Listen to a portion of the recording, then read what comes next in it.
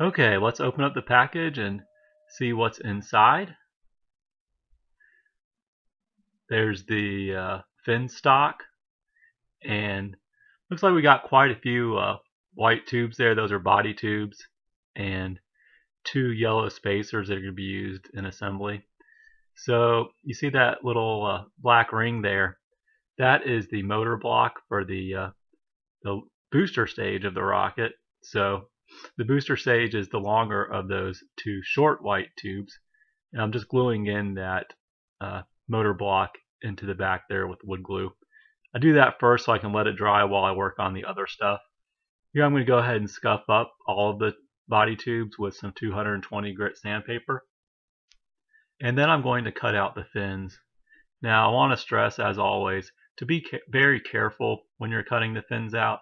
You want to make sure that the cuts are all the way through the wood before you try to punch the fin out, because if you try to punch it out and there's still some spots where it's attached, you could break off pieces of the fin, which would be very difficult to sand off or create gaps that you need to fill in with glue or some sort of filler. It's much easier to just make sure that the cuts are all the way through the wood before you try to punch the fins out versus, trying to repair damage later.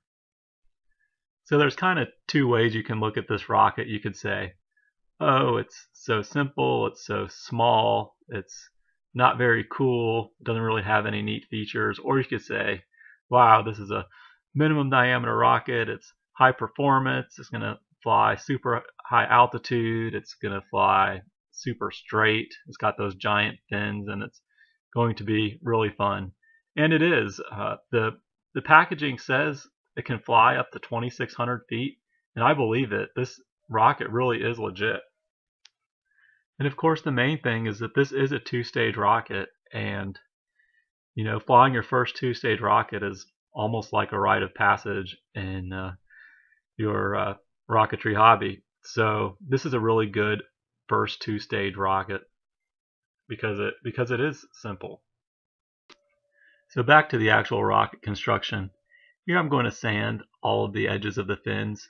I'm really going to focus on the root edge surface of the fin because I want to make sure that that surface lays flat on the tube. So for when I glue it on, I get the best contact possible to get the strongest joint that I can.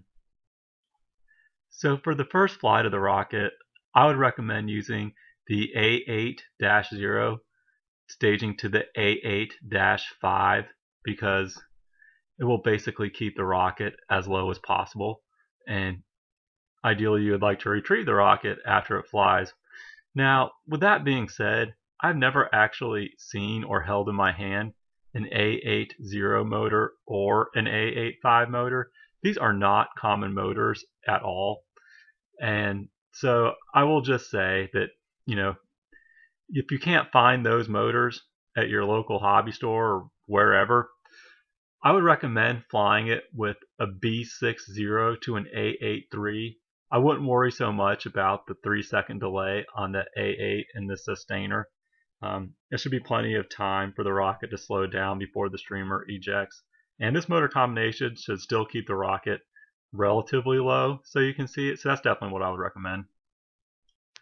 Okay, back to the actual build again.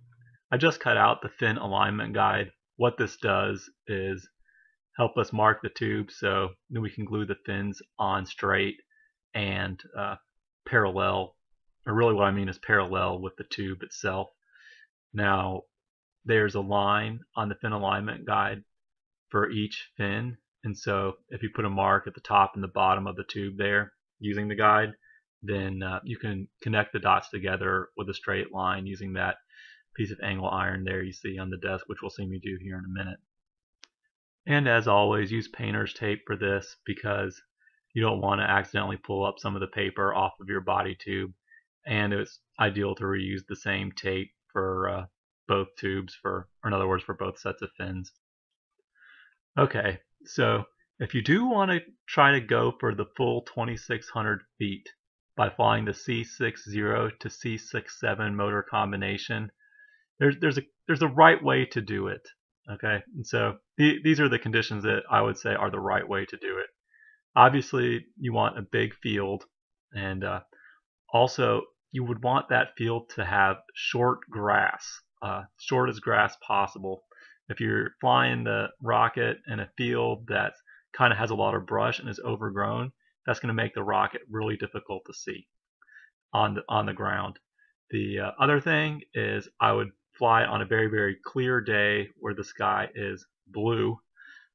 This will increase your odds of seeing the rocket while it's in the air, although it it's probably going to go out of sight and you probably will not see it. And so you really might just be confined to aimlessly walking around a field for a rocket that you didn't see land. That is definitely likely if you fly it on the C60 to C67 combination. So that being said, I recommend flying it at a rocketry club launch where there's going to be a lot of people there.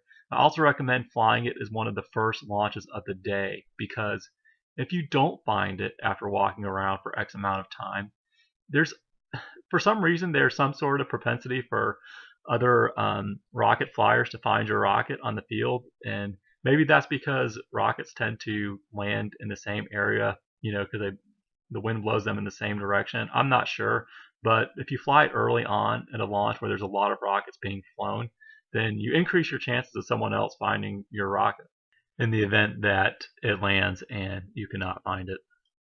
Alright, so back to the rocket building. What I'm doing here is I'm putting a layer of wood glue on the root edge of the fin. What I like to do is let that dry, and I do the same thing on the body tube itself. This creates a stronger bond between the fin and the tube, and that's because if you skip this step, then some of the glue can go towards just seeping into the wood or seeping into the tube, and not go towards actually bonding the two pieces together. So it really is stronger if you put the layers of glue on and let them dry, and then put a subsequent layer of glue on that will actually bond the fin and the tube together.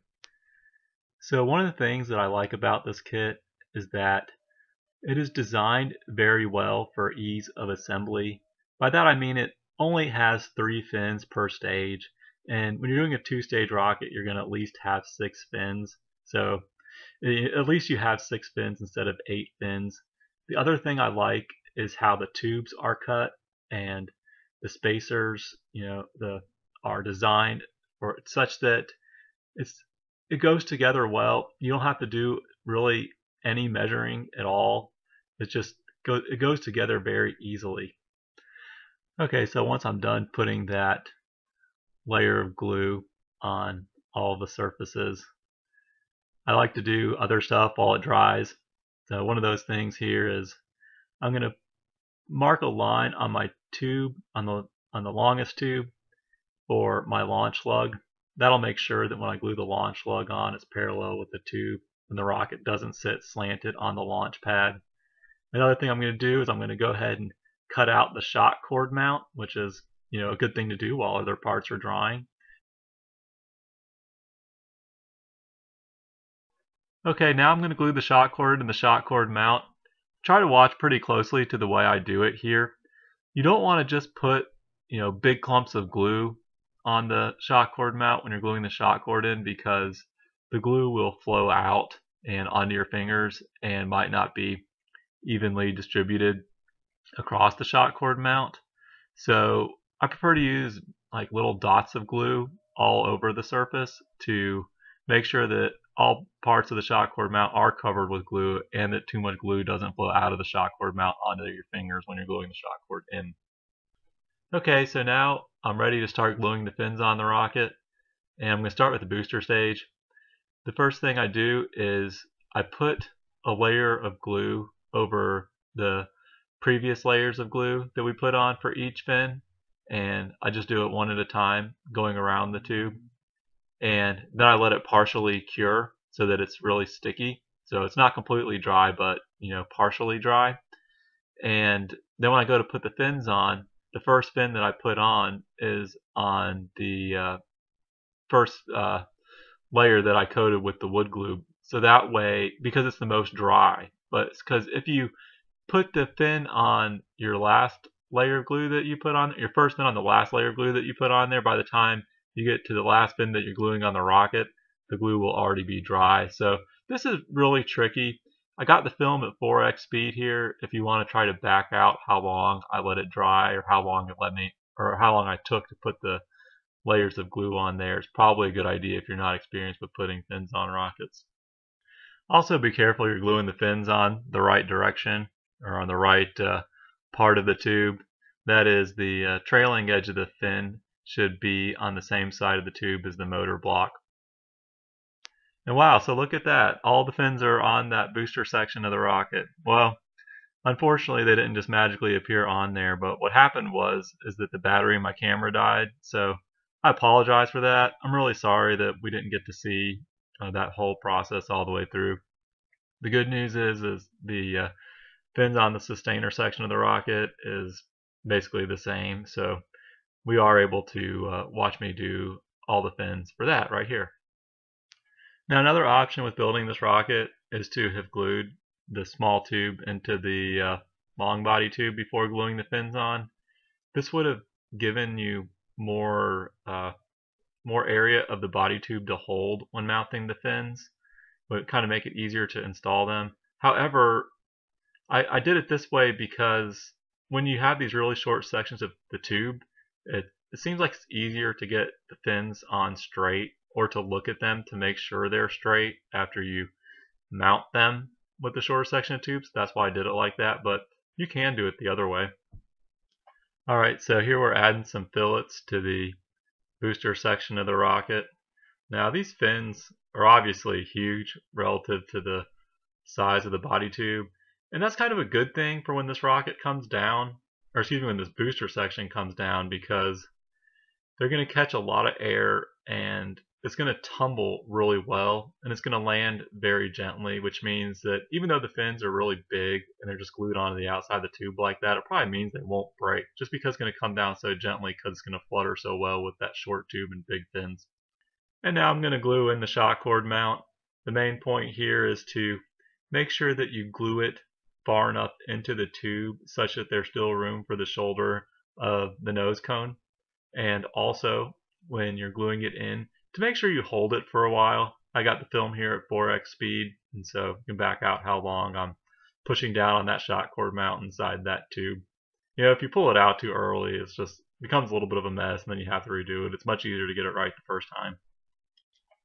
Now is a good time for me to mention shock cord length, and with shock cords, longer is always better. But the good news is, with this particular rocket kit that I have, the shock cord is already long, so I did not add more length to it, which is pretty cool. Now this next part of the build process is probably my favorite because it's just so clever the way this is designed. The part that we're going to do here is we're going to glue the sustainer section fins to the rest of the body tube. You can see me put some wood glue in there, and the reason this is so cool is basically because you can't mess it up. You put in those two yellow spacers, and those give you the correct length for how far you want to push in the tube coupler between the two sustainer body tubes. You see that yellow sticking out there. And now I'm just going to put some glue into the long body tube and push it on there all the way down.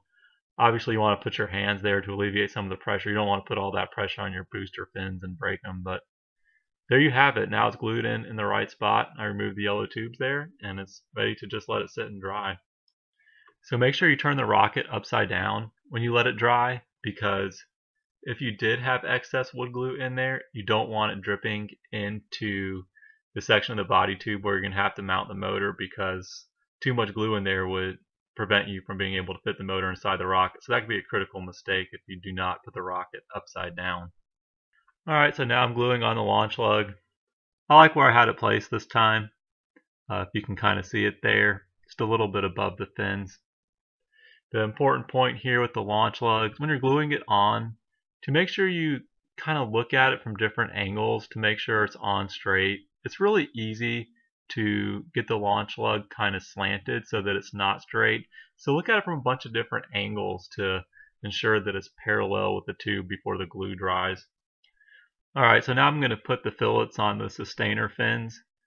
Now, it's important to make these fins as strong as you can, because this rocket, this sustainer especially, is going to be very fast and very sleek. It's going to fly through the air very well without a lot of drag.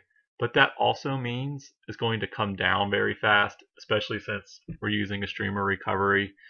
The fins are not big compared to the diameter and the length of the body tube, and they're swept aft beyond the back of the tube. And so it's going to come down, with the fins first kind of at a slant, and it's going to come down fast, and it's going to land almost right on them. On top of that, the sustainer motor is friction fitted into the rocket, so you will have the weight of the empty motor casing. So these fins are going to get hit really hard, especially when you're coming down from really high. And so just do the best you can to make them really strong and basically hope that they land on a soft part of the ground and do not break.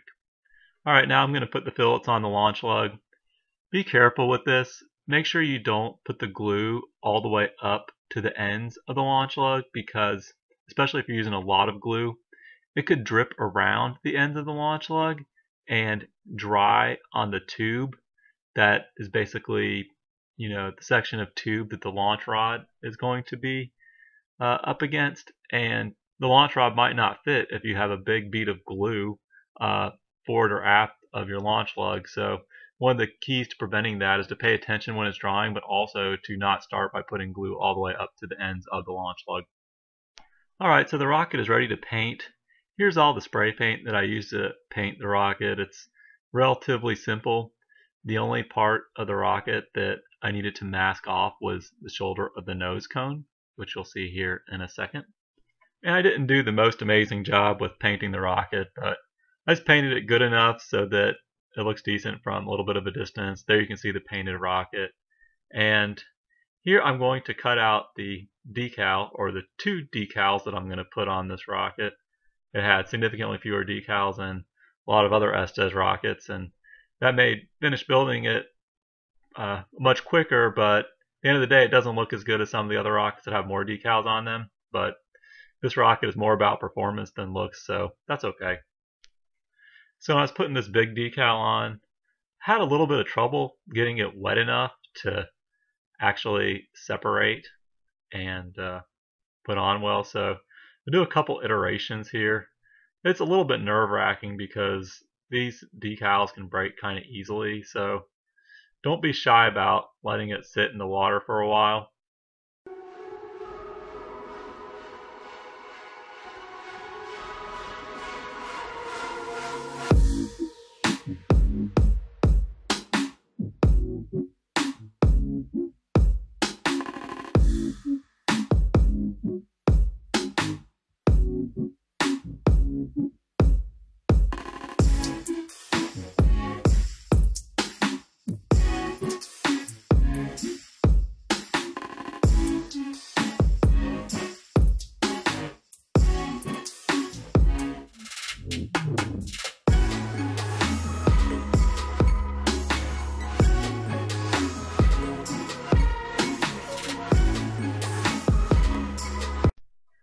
So now we're going to put on the decal with the Estes logo that goes on the fin. Now, although this is a very small decal, it's actually a really big decal relative to the fin. And so that's why I kept cutting it smaller and smaller and smaller until I finally got it on there. With this decal, I recommend just cutting right outside the lines on this on the first go around, so you don't have to keep trying like I did. It basically barely fits on the fin, but it does look good once you put it on there. And I only put one decal on out of laziness, but they did supply two others with the kit if you wanted to do two other fins.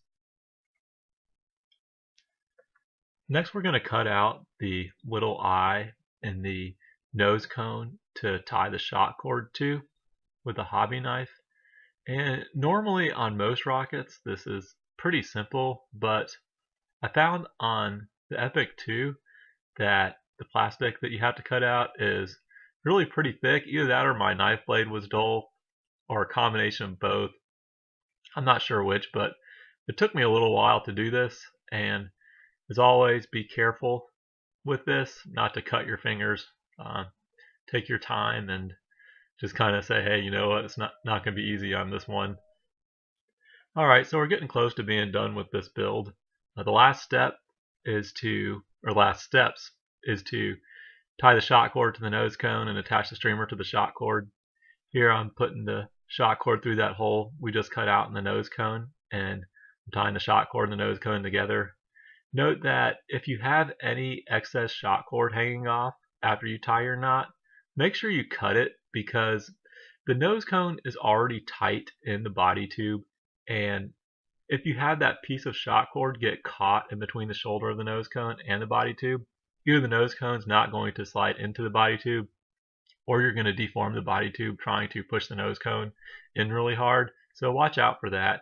The other thing I want to note is that just as is, the shoulder of the nose cone was kind of tight inside the body tube. So before I fly this rocket, I am considering sanding the shoulder of the nose cone. So just feel free to do that if it just feels too tight. Okay, so now I'm just going to put everything back together so the rocket can sit upright for storage, and this build is complete.